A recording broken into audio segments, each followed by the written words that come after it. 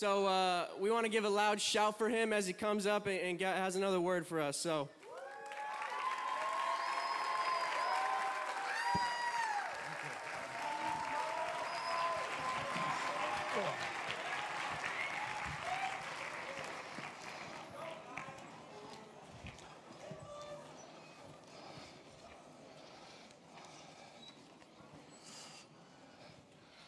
Good morning, everybody.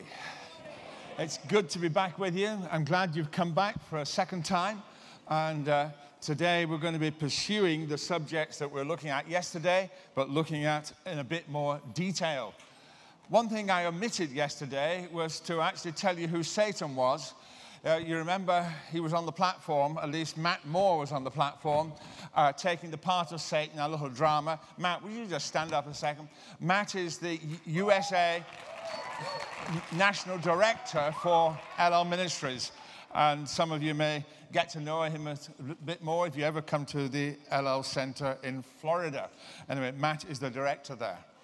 Outside, we have a number of books that have come through the work of Ellel Ministries, and we're doing a couple of special offers for you for today. The book that's used here and has been used for teaching, which I wrote a number of years ago, called Healing Through Deliverance. It's a great big tome.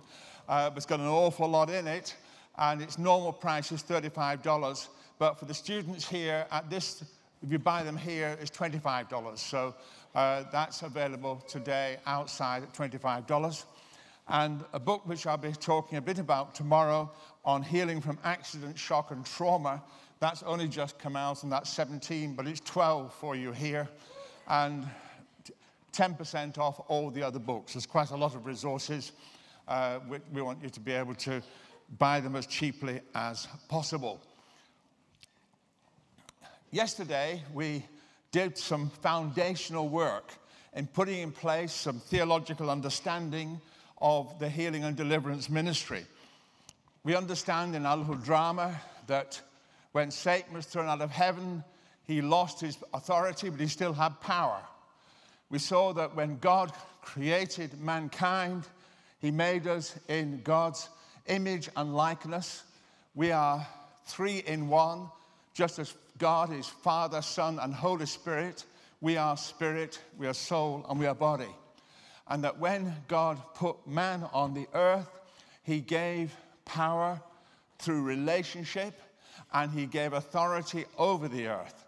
Now, Satan had power but no authority, and what happened in the fall was that man chose to obey Satan. And in choosing to obey Satan, he put his authority that he had over the earth under Satan's control. So Satan got authority back, and he became the god of this world. And we saw how power and authority are very important principles for us to understand. And we'll see a bit more of that in the ministry of Jesus. We saw how the healing message goes through from Genesis 3:15, when God said, one day out of the woman will come one who will crush the head of the serpent. And that means have a higher authority than Satan, will be able to deal with him. And so when Jesus came, deliverance ministry was part of his mandate because he had authority to deal with the powers of darkness. We understood that Jesus was without sin, and therefore, if Satan's here, Jesus is here. Man who has sinned is here, but Jesus came, and he never sinned, so he had authority over the powers of darkness. And we who are sinners, who believe in Jesus, are in Christ.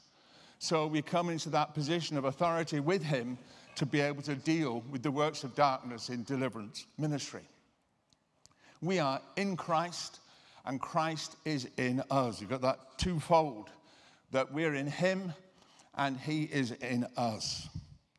And then we came right to the end of our teaching yesterday, and we saw how John the Baptist brought a message saying, prepare the way of the Lord, make the way straight for him. And he and his disciples were preaching a doctrine, teaching of repentance. And they talked about the fact that the kingdom of heaven is coming and saying, repent. And that means turn round, change direction. And it's not just repent in the head, it means repent with the heart. And it's so easy to say, oh, yes, I repent, but in your heart, you're still thinking, I'll do it again.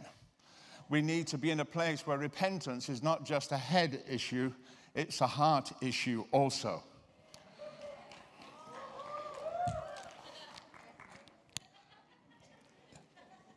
Then there's a little problem took place by the River Jordan. Jesus was in the line waiting to be baptized. Now, this gave John the Baptist a real problem because Jesus was without sin. And John the Baptist had already said, look, he's the Lamb of God who will take away the sin of the world. And that's a messianic statement. He is the perfect Lamb. You couldn't get rid of any old scraggy old lamb in the sacrificial system. It had to be a perfect lamb. And Jesus was the perfect Lamb of God without sin. And here he is in the line waiting to be baptized. And John says, I can't baptize you. You baptize me. And the two of them have a bit of an argument on the banks of the River Jordan as to who's going to do it. And Jesus then said, it's necessary to fulfill my Father's will. And Jesus submitted to a baptism of repentance. Now, he's never sinned. So why is he repenting? But on the cross, he was going to die for your sins and mine. So he came in an association with your sin and mine in an act going into that baptism of repentance, and he was pleasing the Father. And at that moment, Jesus entered into the commission that his Father had given him. And the moment he associated himself with your sin and with mine, the heavens opened. And the Spirit of God came down. And everybody saw the reality that this is my beloved Son, as the Father was saying. They saw the dove descending. This was the moment at which Jesus began to fulfill his ministry commission. You know, sometimes people ask me, well, how can I get more anointed? How can I get more of the Holy Spirit? And my answer is always, get more obedient to what God has asked you to do. Because at that moment, the Holy Spirit came upon Jesus in that act of supreme obedience. And at that moment, Jesus' ministry began. And how did it begin? He was driven into the wilderness to be tempted of the devil. Oh, Lord, no, not that. You might think that when the Holy Spirit comes upon you, it's the glory train from then on. You know, but at that moment, God wants you to be tested. He wants to know that you're going to follow him and obey him. And he allows the enemy to test us. And there are three major temptations that Jesus received. I'm not going to go into them all because of time, but one of them I want to just draw attention to because it's highly relevant to this subject of deliverance. The devil led Jesus to a high place and showed him in an instant all the kingdoms of the world. And he said to Jesus, I will give you all their authority. Oh, that word again. Satan's saying to Jesus, I will give you all their authority and splendor, for it's been given to me. Now, who gave it to Satan? Mankind did. Man gave that authority to Satan. And Satan said, yes, it's been given to me. So if it's been given to me, I can give it away. And so Jesus, forget about the cross. Forget about all the things that you thought were a good idea to do to redeem mankind. I can give you an easier way. He says, bow down and worship me. And if you worship me, you can have the lot. You can have the authority which was given to me. You see, at that moment, Jesus did not disagree with Satan's analysis. He didn't disagree with the fact that authority had been given into Satan's hands. He had power from his creation, and he had authority back on planet Earth. And Jesus said, no, I'm not going to come under your authority. It's written, worship the Lord your God and serve him only. Now, worship is a key understanding in order for us to actually grasp how it's possible for people to be demonized, to have a spirit come into them. Have you ever noticed that when you truly are in spirit, soul, and body, actively worshiping the Lord, that you sense the Holy Spirit? When we're worshiping, The Spirit of God is welcomed. Now, worship is not just when you're singing a song. The Hebraic understanding of worship is that every act of life is an expression of worship. Just take a deep breath now and praise God for the air that you breathe. It's a miracle that that air is there. That miracle, if I had time to go into all the gravity, it's an absolute miracle. I was trained as a chemist. Absolute miracle that this 5 miles of air is still there, held in place by gravity that stops it spinning off into outer space, but so finely balanced that if gravity changed by 0.0000000000000000001%, you couldn't breathe that air. If gravity went down, the air would fly off into space. Gravity went up, you'd be crawling on your hands and knees to sniff it off the ground. It's a miracle of what God has put into created order. See, worship, I thank God I can look at a leaf, I can look at the sky, I can look at whatever he's made, a flower, and say, God, you're clever. One of my favorite phrases when I'm walking in the country is, God, how do you do that? God, you're clever. And this is the whole Hebraic understanding. We see everything. If you read Psalm 19, it's all about worship and gravity. I haven't got time to look into that, but you can follow it up. Psalm 19 is all about the wonders of gravity. It doesn't say use the word gravity, but you can read it there. We worship God for who he is. And when we worship him, and when we obey him, God indwells us with his Spirit. If you love me, Jesus said, you'll obey me. You see, you can't separate worship and obedience.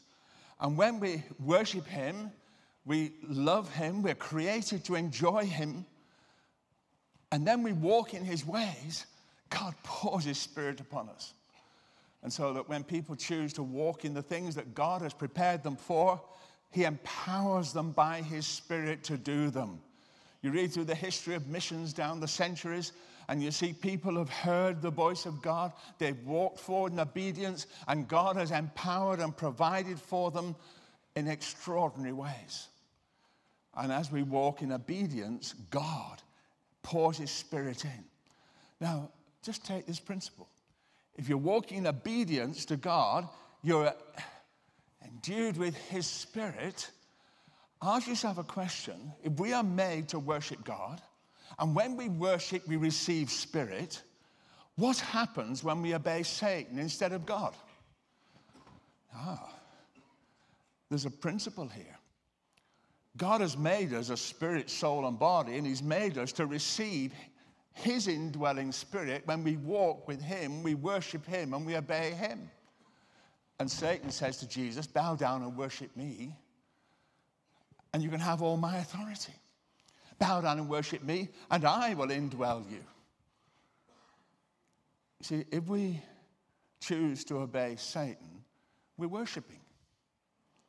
If we choose to do those things that are ungodly, we are worshiping the God of this world. And if we are open spiritually as we are when we worship, that's why we receive Spirit, which is not Holy Spirit. So that when we choose to walk in ungodly ways, we put ourselves in a dangerous place. We become vulnerable to the indwelling Spirit, not of the Lord, but of the enemy. Some of you may be asking the question, well, surely a Christian cannot be possessed by a devil, by a demon, by a spirit. And I would answer that question and say, well, I agree with the people who say that statement in those words. But the word that's translated possessed in our NIV and in the Authorized King James Version it doesn't actually mean being possessed by in terms of owned. The Greek word is dynamitsomai, and it strictly means to have a demon. It doesn't mean that you are owned by the demon. This Bible I bought at a Christian bookshop here in the USA, and I took money out of my pocket, I handed it over to the shopkeeper who gave me the Bible back, and I then possessed the Bible. I possessed it because I'd paid the price for it. The only scripture which has any indication of possession and paying a price is in Romans. It talks about you are bought with a price. So as you're a believer, you are possessed. Now, I praise God that I can look at every one of you who is a believer today here and say, praise God, you're possessed. You're not possessed by demons. You're possessed by the Lord Jesus Christ who paid the price for you. So you're possessed. But becoming a Christian is a come-as-you-are party. You know what I mean? You come as you are at the invitation. Just as I am, I come. I don't go and get myself cleaned up first because I can't clean myself up first. Only He can do it. We have to come dirty. And then He begins the work of cleaning us up. Now, I live in a very old house. When we bought this house, it's 300 years old. When we bought this house, it was full of woodworm. Now, you have termites and things like here in the States, I know. And they eat away at timber. And when I bought the house, I paid the money to the seller, and I received the deeds for the property, and I then possessed the house. But the house I possessed had woodworm. And I then had to deal with the woodworm. It needed delivering.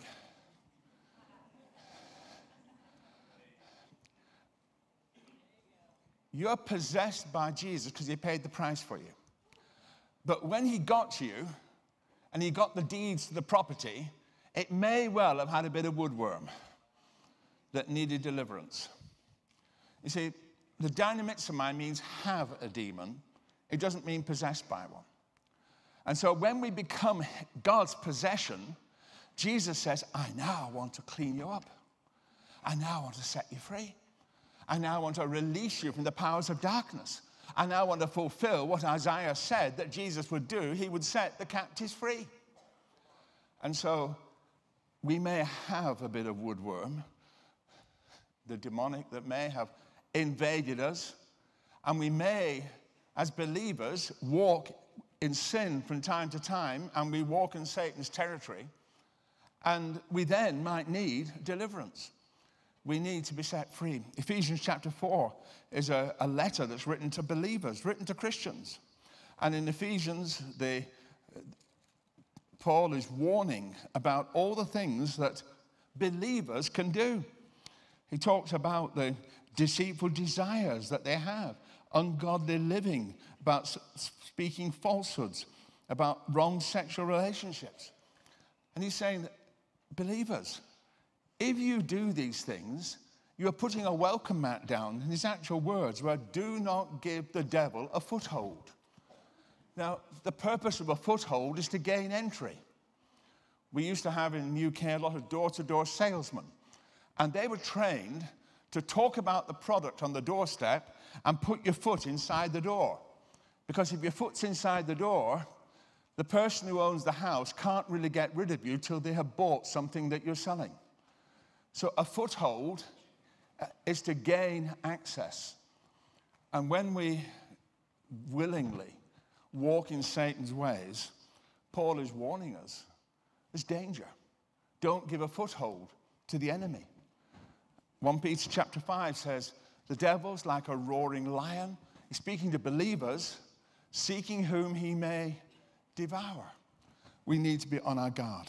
So, Deliverance ministry is a branch of the healing ministry which Jesus brought to set the captives free. And it's part of the whole gospel that is there that's to proclaim. And it's a message of hope, a message of liberation, a message which is absolutely critical for us to take on board and to apply in our lives. So, let's now look at the healing and deliverance ministry of Jesus. he began his ministry when he came back from the wilderness. Remember, as we said just now, he went into the wilderness, and Luke tells us he was full of the Spirit. And then after all these times of temptation, he came back from the wilderness, and it says that he came back in the power of the Spirit. There was a difference between going in the fullness of the Spirit and coming back in the power of the Spirit. And what was the difference? It was resisting temptation. When we say no to the devil, it empowers us and gives us greater authority. When we said no to the enemy, we have an earned authority, which enables us to actually take up the battle in setting the captives free. And when Jesus came back to Nazareth, he was the preacher for the day. A bit like I'm the preacher for today. Jesus was the preacher for the day in Luke's Gospel, chapter 4. And he quoted from Isaiah 61, which we already referred to. And he said, today, this is fulfilled before your very eyes and in your hearing. The Lord has anointed me to preach good news to the poor, sent me to proclaim freedom for the prisoners, recovery of sight for the blind, to release the oppressed, and to proclaim the year of the Lord's favor. It's happening. Now, you would imagine that all the people there listening, thinking, this prophecy is going to be fulfilled. We're going to get healed. We're going to get set free. You think the people would be really excited about the possibility of what Jesus was talking about. But they weren't terribly excited. In fact, they were a bit angry that here was this carpenter's son who was saying these things.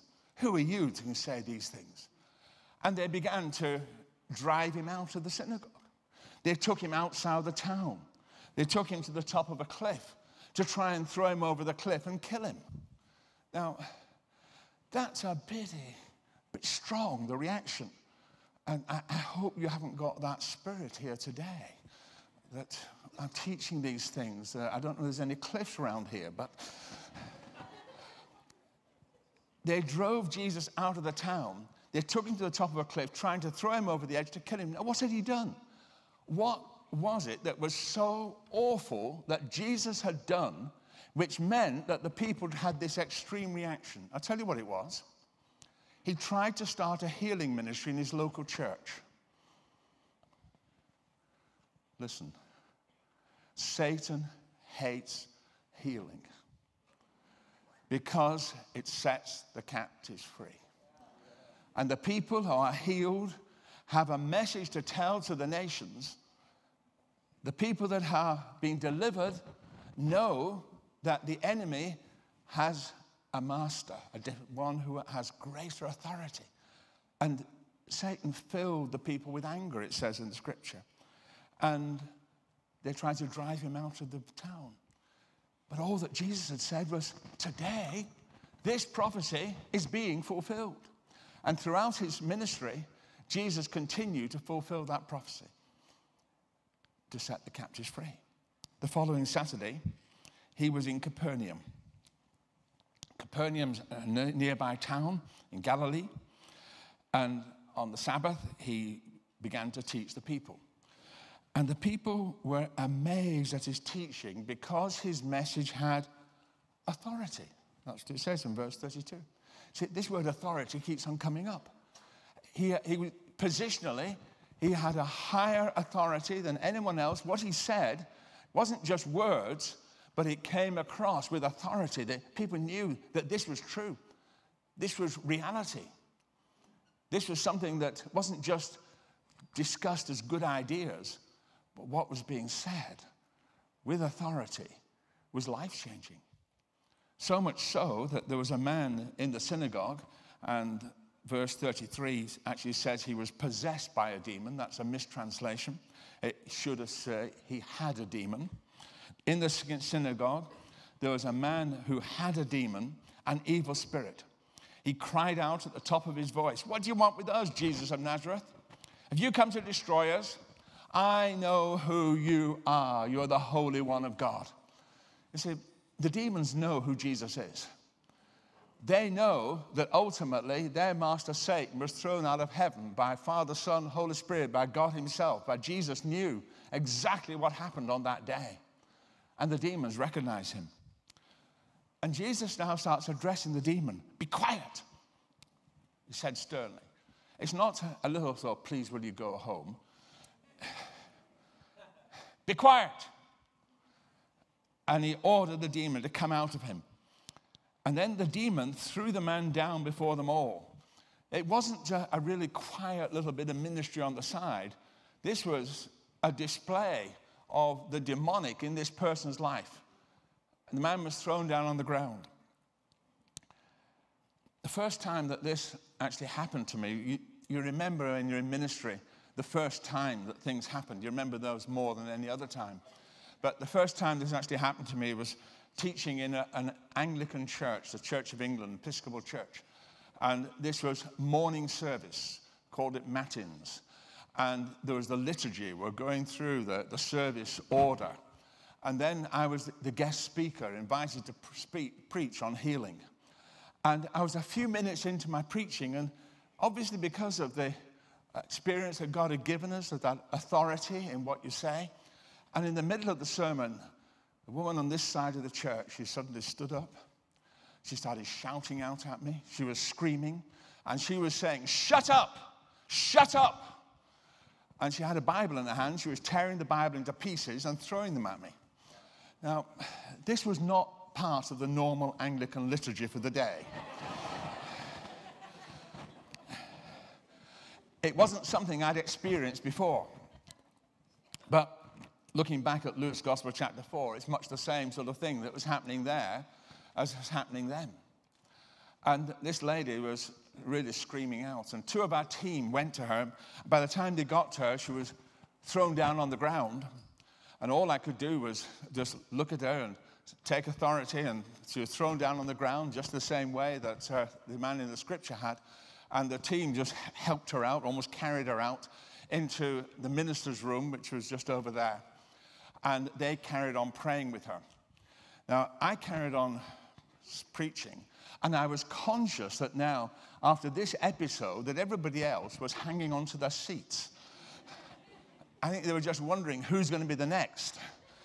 And suddenly, out of this room, there came the most loud, blood-curdling scream you could ever wish to hear. And everybody's heads, they turned looking at the door, wondering what had happened on the other side.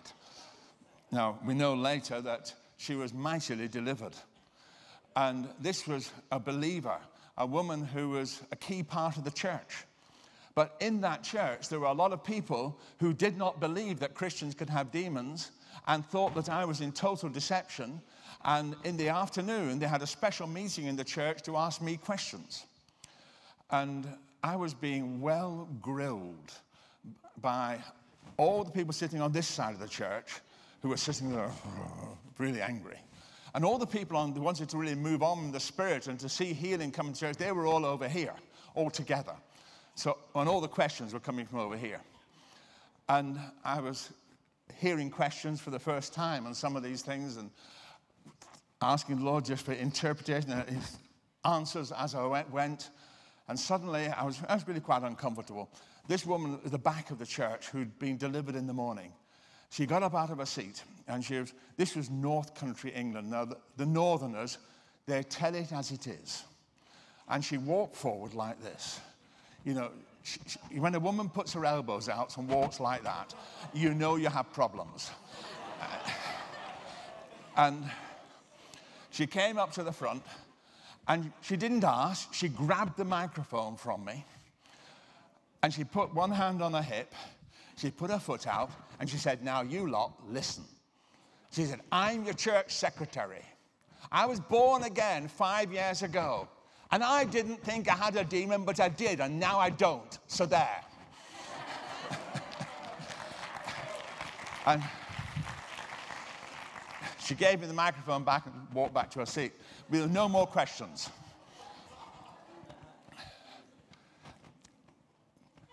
But that evening, we had a healing service in the church.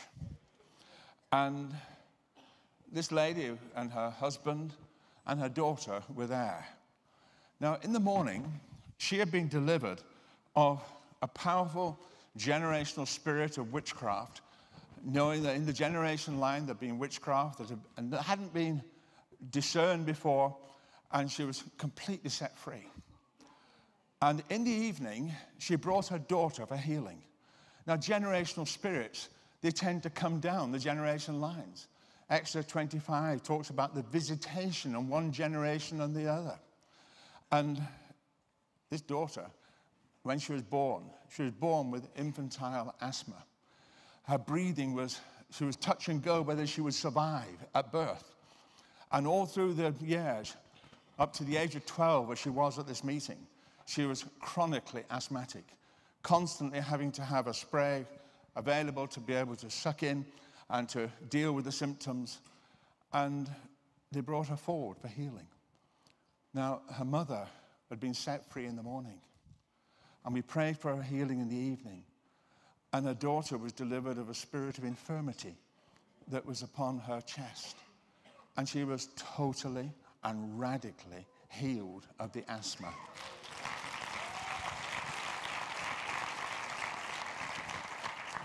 And I'm not just saying that as that, well, that happened, we didn't have any follow-up. 10 years later, I met the parents at a conference. And they said, "Do you remember?" I said, "I will never forget." And she said, our daughter never had another asthma attack. She said, "I and my husband after that decided that we had to give our lives to the Lord in ministry. And for the last 10 years, we've been in full-time Christian work." See, they'd seen the evidence that Jesus sets the captives free. And sometimes when these things happen, you may think, "Oh, what a mess." And it was a bit messy at Capernaum. This man was thrown down. He was screaming out. And sometimes it can be a bit messy, especially when you're dealing in that sort of situation. But when we come in full repentance and deal with all the issues in our lives, then the deliverance is much easier because the ground has been taken from the enemy. The way to deal with deliverance much more easily is to remove the ground on which the enemy is standing. And when he's got nothing left to stand on, he's lost all his power. And the authority just tells him to go. So this was an event in Capernaum which really stunned the people. And you know what they said? "We're amazed." Verse 36. All the people were amazed, and they said to each other, "What's this teaching?" Now here's these words again. "With authority and power. He gives orders to evil spirits, and they come out." He had the power, and he also had the authority. And the news about him spread throughout the surrounding area. What John the Baptist said, when these things happen, everyone's going to taking notice. The news is spread throughout the surrounding area. There were many deliverances that Jesus did. In Luke's Gospel, chapter 9, verses 37 to 43, you have the account of an epileptic boy. The next day, when they came down from the mountain, a large crowd met as he was coming from the Mount of Transfiguration. And a man in the crowd called out, "Teacher, I beg you, look at my son. He's my only child. A spirit seizes him, and he suddenly screams. It throws him into convulsions so that he foams at the mouth. It scarcely ever leaves him. It's destroying him. I begged your disciples to drive it out, but they couldn't." And Jesus speaks to the disciples, said, "You unbelieving and perverse generation, how long do I have to put up with you?"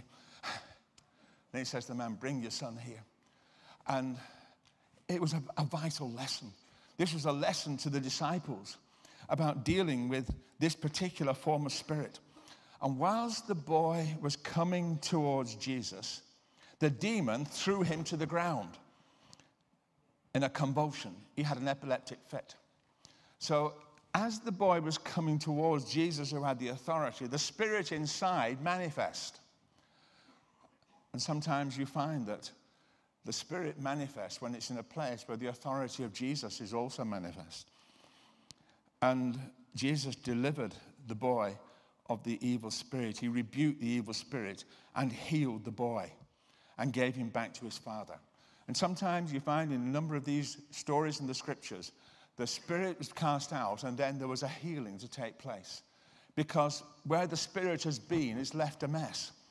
And you can't just say, oh, I'm going to be involved in deliverance. You can't just say, well, yes, I've got a calling to deliverance ministry. Actually, we've got a calling to the healing ministry. And sometimes we need to minister deliverance. At other times, we need to minister inner healing, dealing with forgiveness issues, dealing with emotion, dealing with rejection. At other times, you then to minister deliverance. But in healing, you're moving from one to the other. You're dealing with the inner healing one moment, then deliverance, and then praying for physical healing. We need to be aware of all the different aspects of healing so that you can minister to them comprehensively when you're praying with somebody. So here's this epileptic boy. Forgive me, I'll just take a sip of water.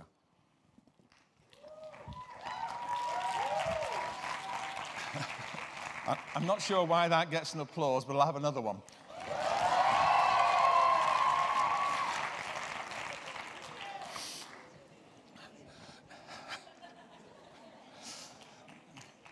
The first time that we did a conference in Scotland, it was a Church of Scotland's fellowship that they wanted to find out about the healing ministry. And on the Saturday morning, we were teaching at the conference. And just before lunch, I was about to close the meeting. A boy who was sitting in the meeting, he was about 16 years of age, and he got up and he went out. I had no idea why he got up and gone out until we broke for lunch. The pastor came to see me and said, Peter, would you come quickly? I want you to pray for James.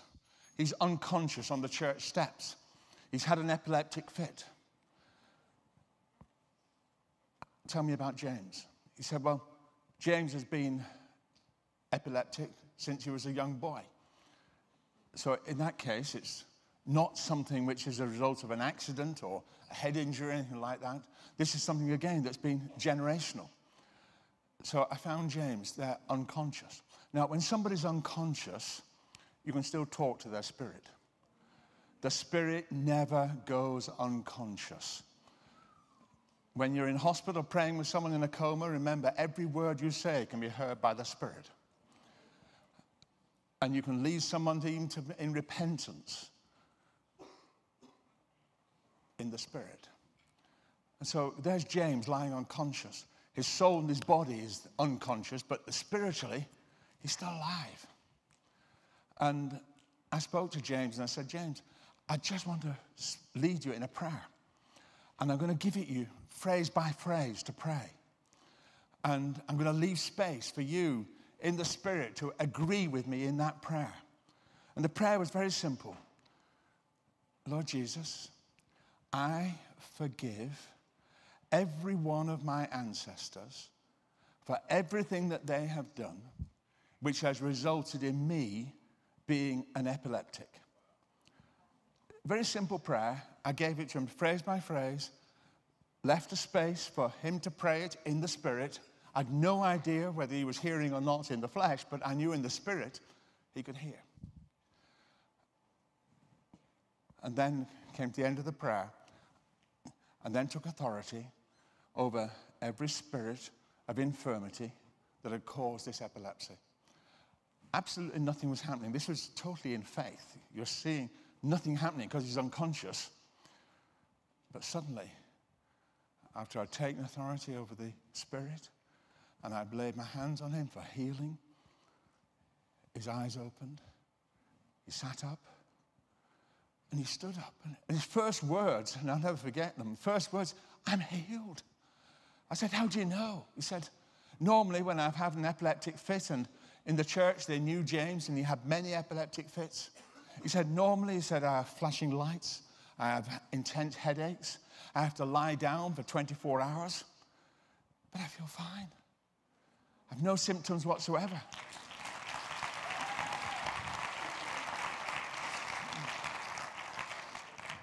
And James went back to Aberdeen Hospital about 6 weeks later, where he had a regular appointment with the clinic in the hospital. And they reran all the tests, because he's had no epileptic fits since that moment and his appointment. They reran all the tests. And not only did they say that there's no sign of epilepsy, they said, there's no evidence that we can see that you've ever been an epileptic.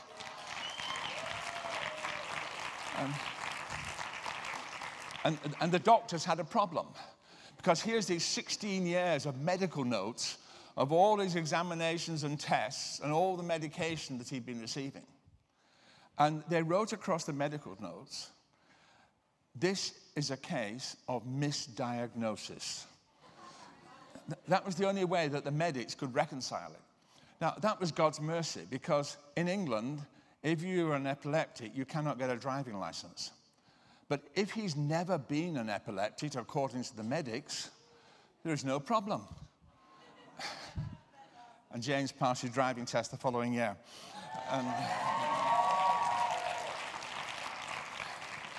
And again, we've recently been in touch with the family and got his degree.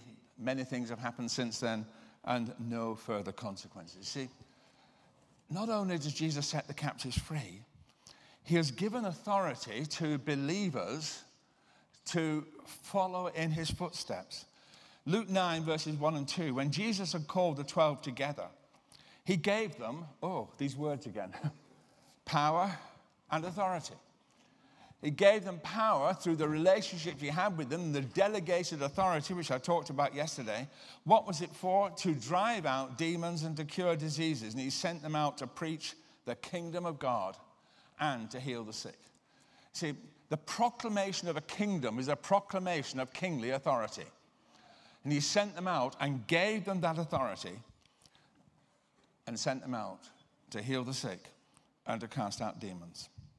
And they came back rejoicing. You see, this is a delegated authority. And at the end of Matthew's gospel, when Jesus gave the Great Commission, he says, go into all the world and make disciples. You know that here.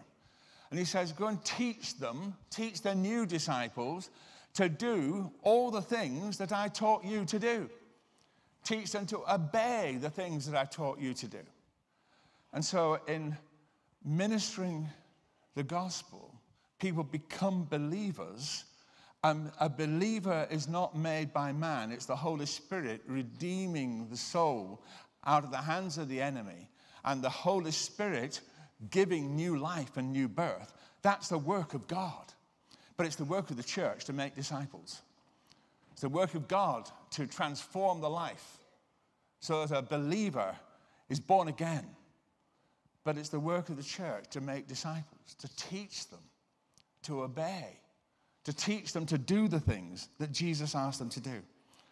I see, if we make believers, we see people born again in the Spirit of God, but we don't make them into disciples, and we haven't taught them to obey, they're then very vulnerable to doing all sorts of things. And it's amazing how often new believers who are not discipled a year later are nowhere near the church, because the enemy has come in and led them astray. And the birds of the air have come and pecked the seed. And they finish up further away than perhaps they were before. See, discipling is absolutely critical. And in the process of discipling, healing is part of it. You cannot separate healing from discipleship. And if you try and make disciples without healing, you set people up in such a way that it's all in the head and it's not in the heart. And we need to be whole. And we say to our team, don't ever get interested in healing ministry unless you're willing to be healed yourself. Don't pray for other people unless you're willing to allow the Holy Spirit to expose things in yourself that need healing. We don't have to be perfect before God starts using us, but we have to be willing for him to change us. And one step at a time, in our willingness for him to change us, then he will do. And he will show us things day by day that we can deal with, things that we have to turn from, things that we have to be released into as we seek to serve him. One more story, Luke's Gospel, chapter 13. I wish I had time to go through all the healing and inner healing and physical healing ministry of Jesus, but I don't. Luke's Gospel, chapter 13, verses 10 to 17. One of my favorite stories. I found I've got a lot of favorite stories. A crippled woman healed on the Sabbath.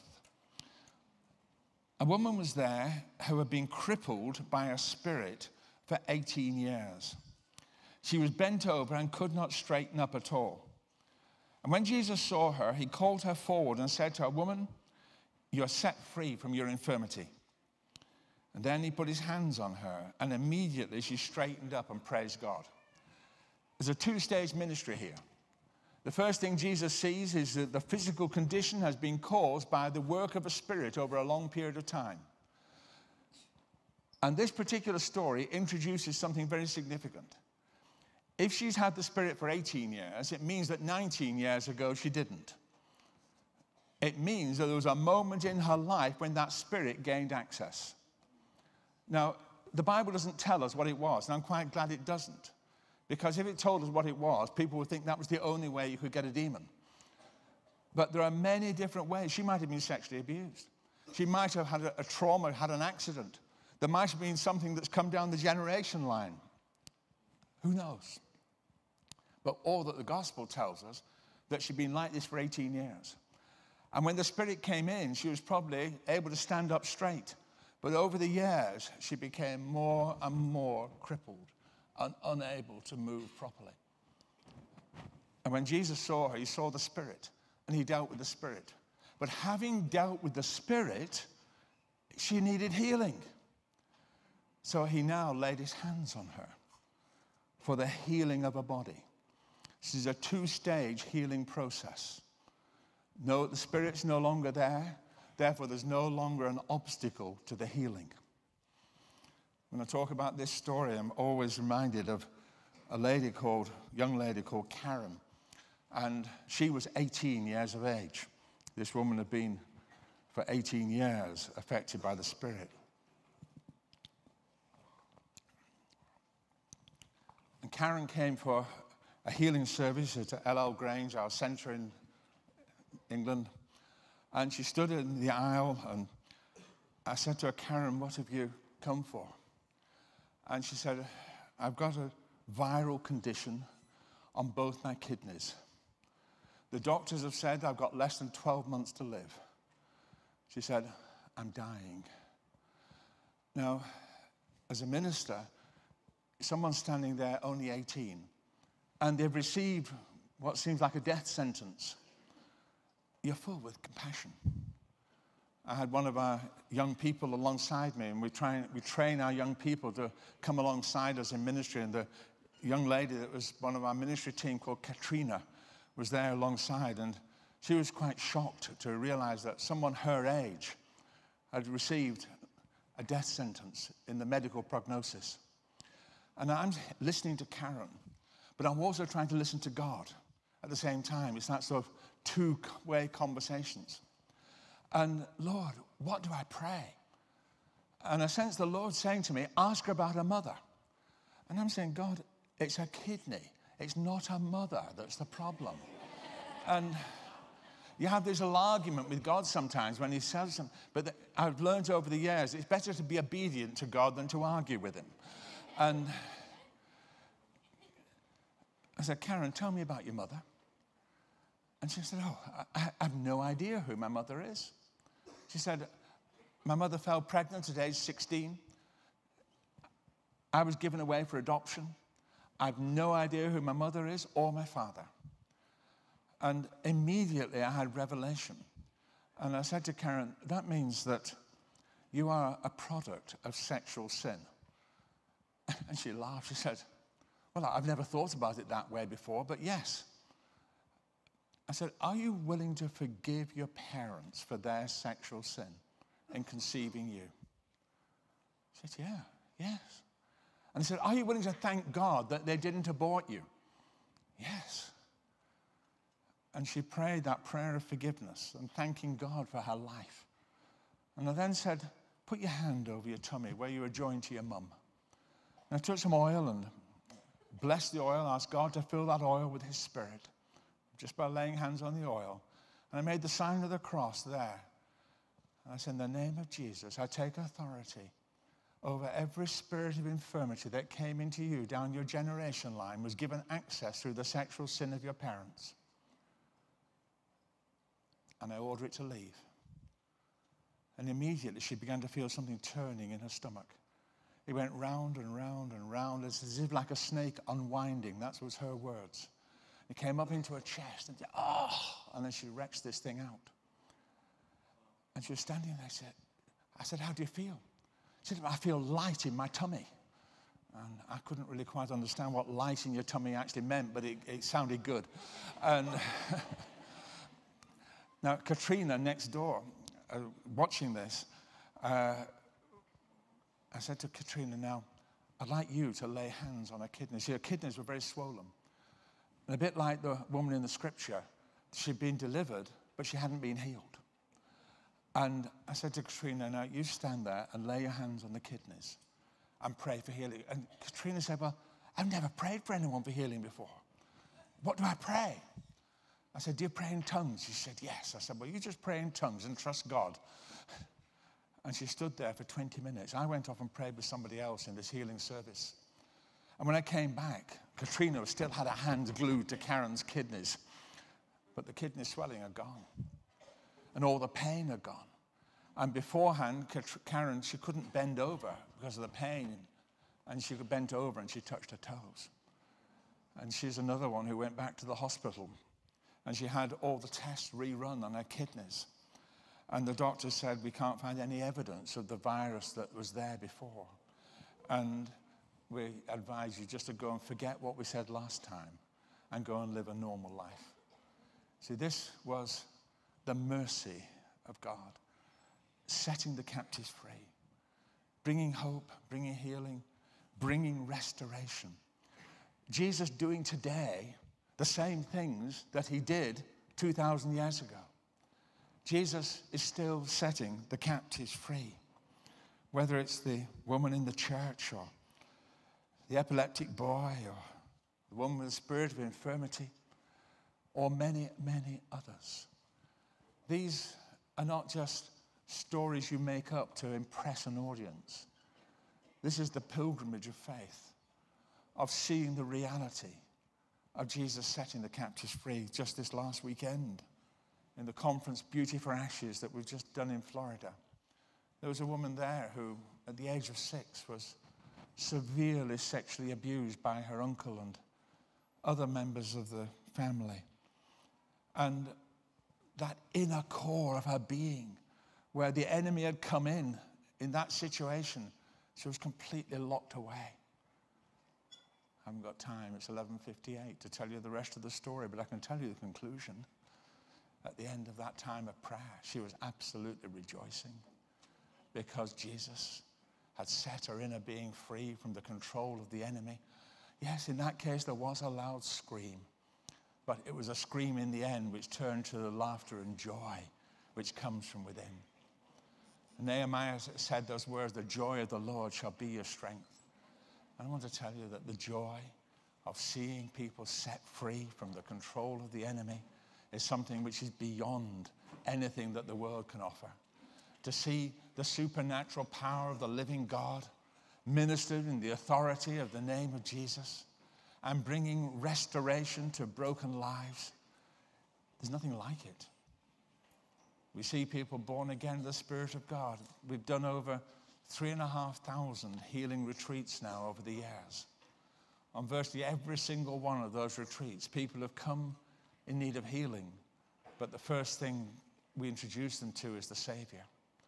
And then they come to a place being born again and they know the Lord and the power of the Holy Spirit is upon them.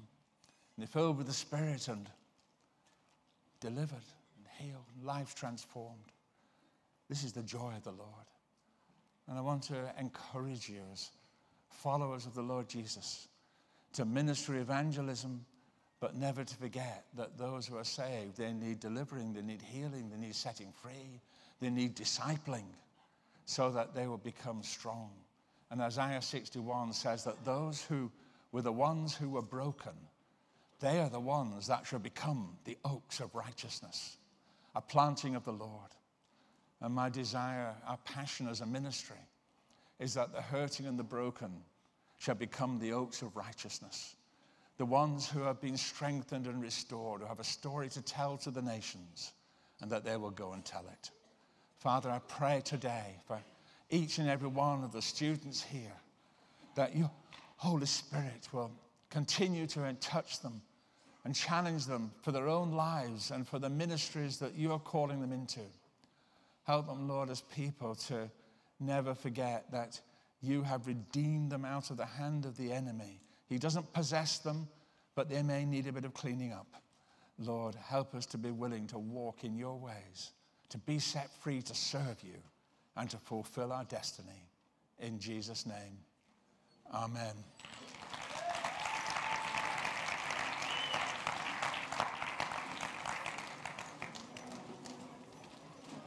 Of repentance. And they talked about the fact that the kingdom of heaven is coming and saying, repent. And that means turn round, change direction. And it's not just repent in the head, it means repent with the heart. And it's so easy to say, oh, yes, I repent, but in your heart, you're still thinking, I'll do it again. We need to be in a place where repentance is not just a head issue, it's a heart issue also.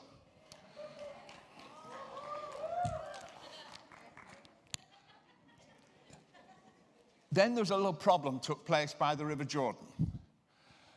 Jesus was in the line waiting to be baptized. Now this gave John the Baptist a real problem because Jesus was without sin. And John the Baptist had already said, look, he's the Lamb of God who will take away the sin of the world. And that's a messianic statement. He is the perfect Lamb. You couldn't get rid of any old scraggy old lamb in the sacrificial system. It had to be a perfect lamb. And Jesus was the perfect Lamb of God without sin. And here he is in the line waiting to be baptized. And John says, I can't baptize you. You baptize me. And the two of them have a bit of an argument on the banks of the River Jordan as to who's going to do it. And Jesus then said, it's necessary to fulfill my Father's will. And Jesus submitted to a baptism of repentance. Now, he's never sinned. So why is he repenting? But on the cross, he was going to die for your sins and mine. So he came in an association with your sin and mine in an act going into that baptism of repentance, and he was pleasing the Father. And at that moment, Jesus entered into the commission that his Father had given him. And the moment he associated himself with your sin and with mine, the heavens opened. And the Spirit of God came down. And that when God put man on the earth, he gave power through relationship, and he gave authority over the earth. Now, Satan had power but no authority. And what happened in the fall was that man chose to obey Satan. And in choosing to obey Satan, he put his authority that he had over the earth under Satan's control. So Satan got authority back, and he became the god of this world. And we saw how power and authority are very important principles for us to understand. And we'll see a bit more of that in the ministry of Jesus. We saw how the healing message goes through from Genesis 3:15, when God said, one day out of the woman will come one who will crush the head of the serpent. And that means have a higher authority than Satan will be able to deal with him. And so when Jesus came, deliverance ministry was part of his mandate because he had authority to deal with the powers of darkness. We understood that Jesus was without sin, and therefore, if Satan's here, Jesus is here. Man who has sinned is here, but Jesus came and he never sinned, so he had authority over the powers of darkness. And we who are sinners who believe in Jesus are in Christ. So we come into that position of authority with him to be able to deal with the works of darkness in deliverance ministry. We are in Christ, and Christ is in us. You've got that twofold, that we're in him and he is in us. And then we came right to the end of our teaching yesterday, and we saw how John the Baptist brought a message saying, prepare the way of the Lord, make the way straight for him. And he and his disciples were preaching a doctrine, teaching, and everybody saw the reality that this is my beloved Son, as the Father was saying. They saw the dove descending. This was the moment at which Jesus began to fulfill his ministry commission. You know, sometimes people ask me, well, how can I get more anointed? How can I get more of the Holy Spirit? And my answer is always, get more obedient to what God has asked you to do. Because at that moment, the Holy Spirit came upon Jesus in that act of supreme obedience. And at that moment, Jesus' ministry began. And how did it begin? He was driven into the wilderness to be tempted of the devil. Oh, Lord, no, not that. You might think that when the Holy Spirit comes upon you, it's the glory train from then on. You know, but at that moment, God wants you to be tested. He wants to know that you're going to follow him and obey him. And he allows the enemy to test us.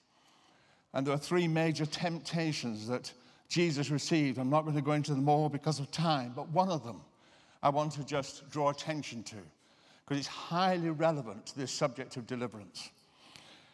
The devil led Jesus to a high place and showed him in an instant all the kingdoms of the world.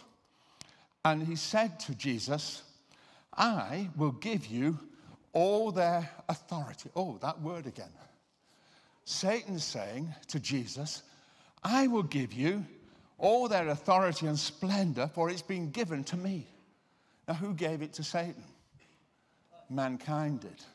Man gave that authority to Satan. And Satan said, yes, it's been given to me. So if it's been given to me, I can give it away. And so Jesus, forget about the cross. Forget about all the things that you thought were a good idea to do to redeem mankind. I can give you an easier way.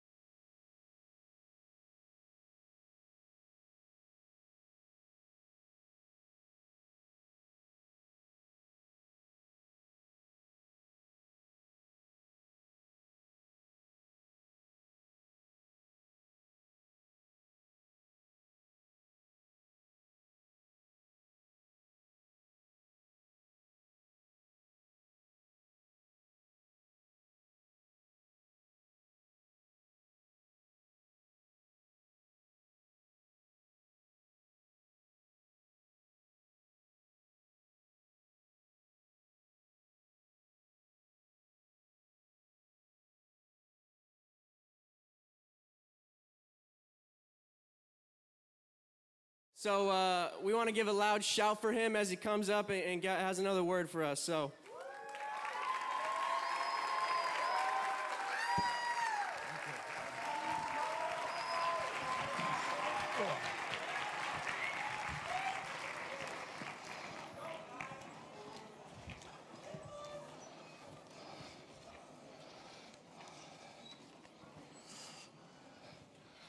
Good morning, everybody.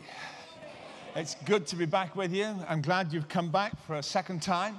And today we're going to be pursuing the subjects that we're looking at yesterday, but looking at in a bit more detail. One thing I omitted yesterday was to actually tell you who Satan was.